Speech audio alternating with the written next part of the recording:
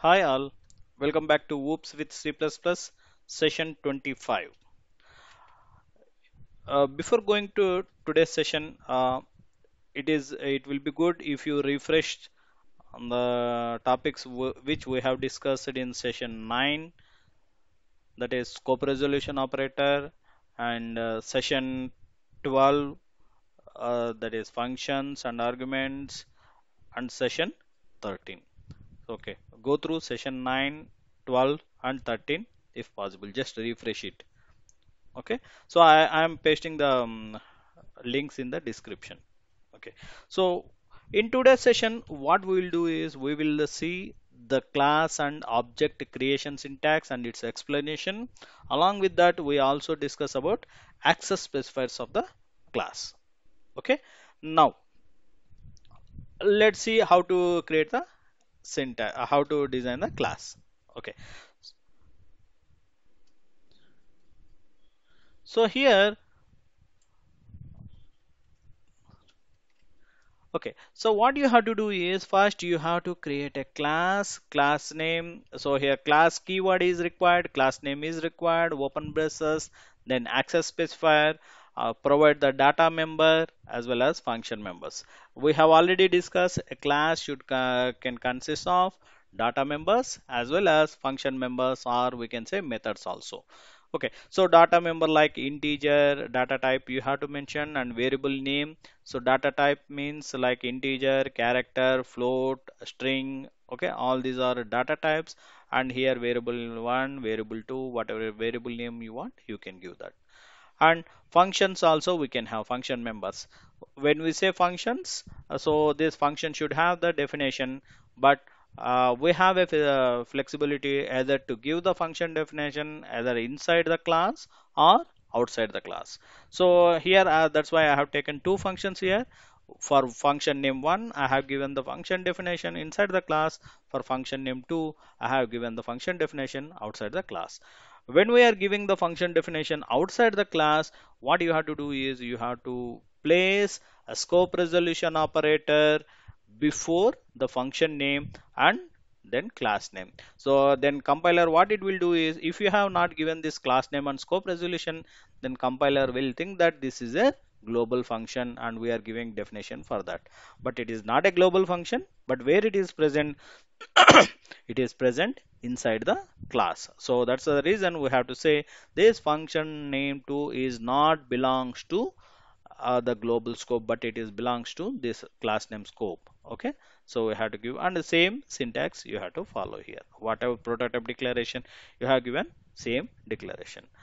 Okay, so either you can give the function definition of the class of the function definition inside the class or outside the class, but generally what is advised is give the function definition outside the class, not inside the class. Okay, now another thing is there, that is access specifier. Okay, what are the access specifiers present in C++? That is, we have three different types of access specifiers, that is private, protected, and public. Okay, now what is this access specifier? What do you mean by access specifiers? Okay, as I said, access, the name itself is saying the some, it is related to something accessing. Okay, now access specifier specifies how the members of the class should be accessible outside, or we can say access specifier specifies the access specification of class members. Means you have a data members as well as function members. How the members has to be given permission, whether these members has to be accessible or cannot be accessible. So what type of permissions you have to give, whether it is a secured information or anybody can access. That type of permissions, access restrictions will be controlled by using access specifiers. And in C++, as I mentioned, we have three different access specifiers, that is private, public, and protected. Then the name itself indicating that it is private means it's a private property, then access restrictions will be there. So public means public accessibility will be there. The name itself is saying private and public property. So for example, private property, I can say the mobile is my private property. Okay, so I cannot give this mobile to anybody else. Okay, and public, you have a telephone booths, so where you can have any person can go and utilize that public services, and also you can have a public transport, so it is accessible for everybody.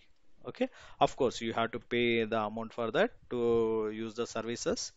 Okay, now how can I define private, public, and protected access specifiers? Private access specifiers. The members declared under private access specifiers can be directly accessible inside the class.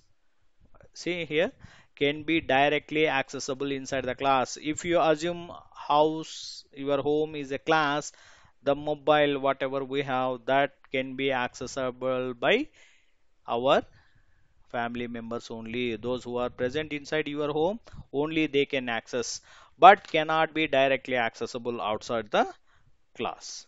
Okay. Now, next is public property. What is this public access specifier?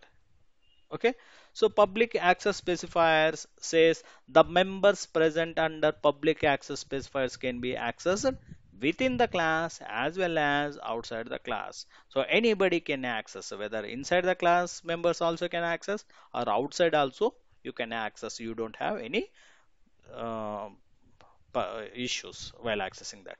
But whereas private members, it is strictly prohibited to access outside the class. It is fully restricted. Okay.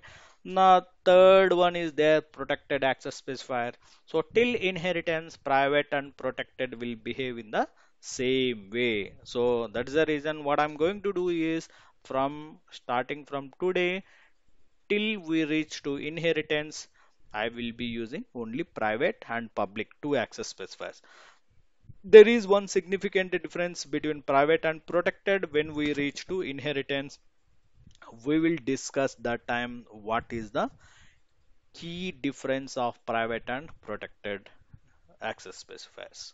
Okay, so uh, let's take one class example. When we are designing, we will get some UML notations.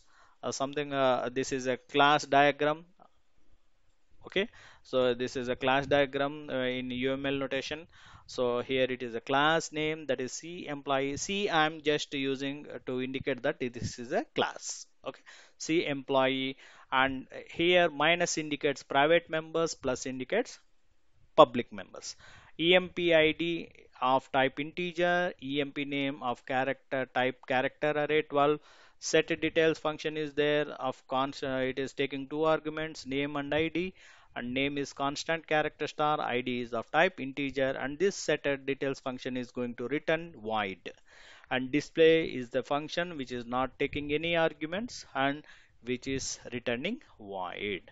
Okay, now for this you have a UML notation. For this we have to design the class. Okay, now let's design the class. So class, use the class keyword. What is the class name? C employee.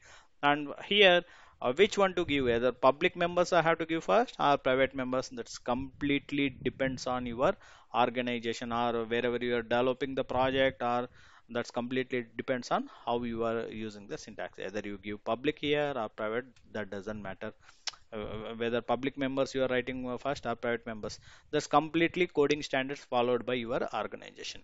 So what I'm going to do is I am going to use public members first, at the end private members. Okay, so what are the public members presents? That is set details and display.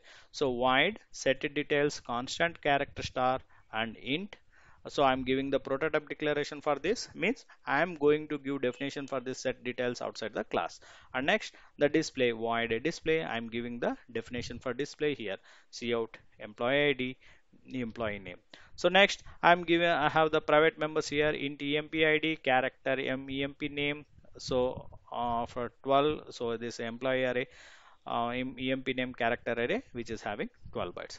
So this declaration is completed. Yes, now we are left out with set details definition. So now prototype is there. Now for this, what we have to do is same prototype you have to take here, void set details. But before set details, you have to, sorry, you have to place scope resolution as well as the class name C employee. And also I am using string copy emp name emp id equals to id. Okay, so this name whatever you are sending, that name will be copied to emp name and id will be copied to emp id. So in today's session, don't think about any logical or error handling things. Just see how to declare a class, how to give the definition of a class inside the definition of the function inside a class and outside the class. Now class design is completed. The next thing is we have to create object in the main function. Okay, so now let's have a main function. Inside this main function, I am creating two objects of class C employee with emp1 and emp2, and I'm setting details for emp1. See, it is set details is not a global function. Okay, so it is present inside the class. This is declared inside the class. I have to access this. How can I access the members of a class? You can access it by using dot operator as well as the object of the same class. emp1 dot set details, I'm passing Richie and 101. emp2 dot set details, I'm passing store stuff 102. And I'm displaying another, I'm invoking another member function, that is emp1 dot display, emp2 dot display. So what it has to do, this display has to print Richie and 101, and emp2 dot display has to display store stop and 102. Okay, now if you observe here, I am using cout emp1 dot empid, that is employee ID, where it is present, but it is present under private access specifier. Okay, since it is present under private access specifier, the compiler will throw an error saying that it is a private member. You cannot do this operation. Access restriction is there. Okay, now let's see programmatically how to do this. I just see how it will, what error we will get. Okay,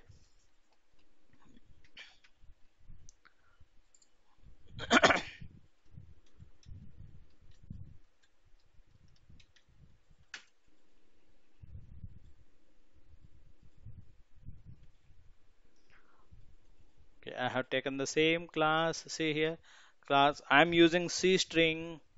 If you observe, I'm using C string, including C string, because I'm using string copy function here, strcpy, to copy one string to another string. Okay, so for this we are using C string. You have to include. Okay, otherwise strcpy won't work. So same thing, set underscore details. I have given the prototype declaration here. So display, it is displaying employee name and employee ID, and we have private access specifier. Here I am declaring employee ID and employee name. So for set underscore details, we are giving the definition outside the class, and this employee main see employee, employee 1, employee 2, set details, Richie 101, employee 2, set details, closed up 102, display. And also I am trying to access the members directly here. Okay. So first I'm just commented it. First we'll compile. It's compiling successfully. Okay, see, and it's giving proper output also. Okay, now what I will do is I am going to access the private members directly. Okay, so not like this.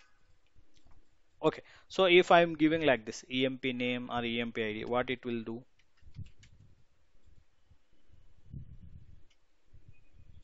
It is saying emp name was not declared, emp id was not declared. So why it is saying like that? It is not declared. I have declared, right, inside the class. But to access the members of a class, what we required? We required object of that class and dot operator. So here also object of that class and dot operator. Now I will compile. Now see, we are getting different error.